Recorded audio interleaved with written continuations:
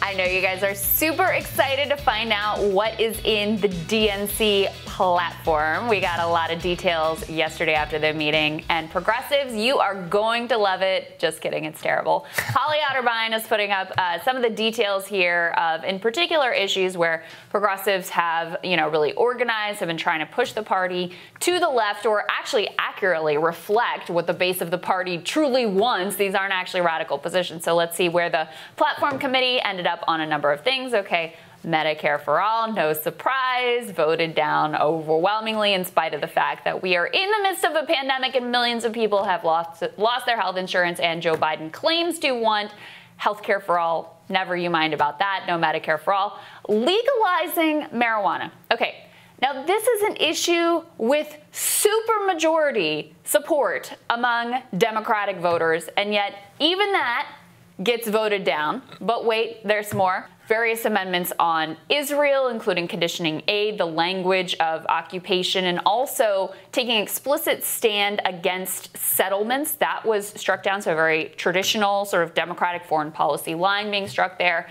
And also no movement in terms of defund the police. So number of core issues here that progressives have really been organizing around. And we've been hearing all about Saagar, how Joe Biden's going to be the most progressive president in history since FDR or whatever. And there you go. Very little movement. I mean, none of this is a surprise, but it's also just, the platform is so, it's so meaningless. See, that's the weird part. It's so meaningless ultimately that, you can't even give an inch on the frickin' platform.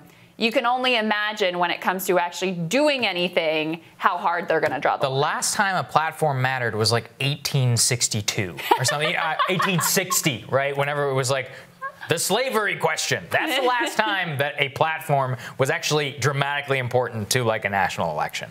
Whenever the parties were actually trying to decide what the platform was, and that was reflective of the nominee. Now it's that has nothing to do with how people actually govern. So you're right, which is that if you're going to have a platform, shouldn't it at least be broadly representative of your base and not of the person who is leading the party? No, but they've just decided absolutely not. I just think it's kind of crazy. And what I think is crazier, too, is Bernie Sanders is nowhere to be seen on this. His delegates are the ones who are pushing this fight on Medicare for all. Mm-hmm. His delegates were the ones who are pushing. Let's throw Zaid's tweet up there on the screen.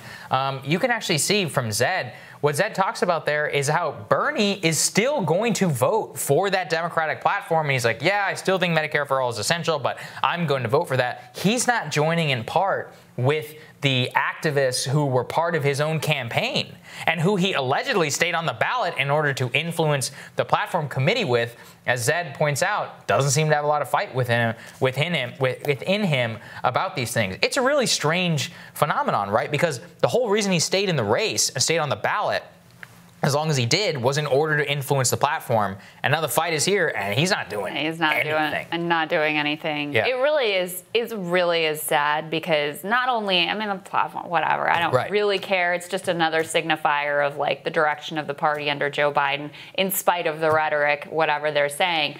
The truth is they're going to toe the same neoliberal establishment. Mm-hmm. This is no surprise to anyone. They're not going to bring any personnel in who's going to threaten that consensus.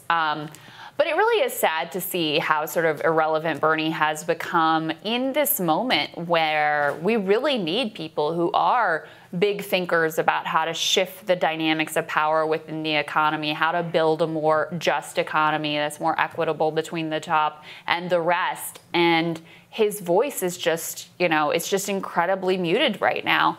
And I do think that in part there was I think he really did internalize this, it's your fault that we have Donald Trump. And I think that has really defanged him, really muted his criticism.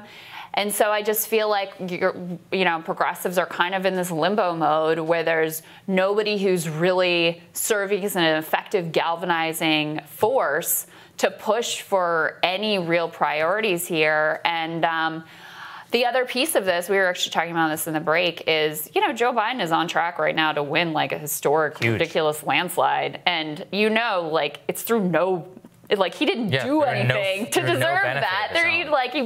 He didn't even really do anything to win the primary. And now he's not really doing anything, and he's going to win the general as what it looks like now because Donald Trump is just such an oafish fool and has done such a terrible job in terms of the response.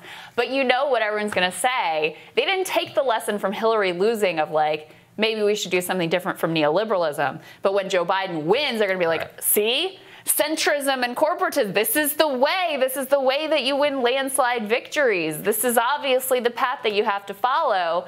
So that part of it is very dispiriting as well, and something that progressives are going to have to really push back against, because the truth is, I mean, you can't ever know for sure a counterfactual.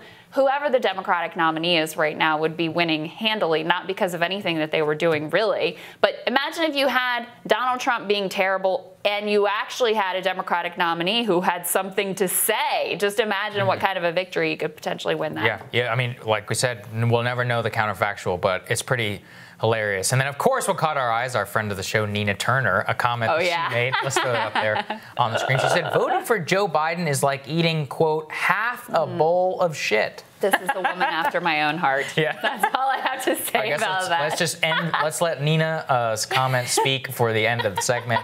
We appreciate you all. We'll have more Rising for you after this.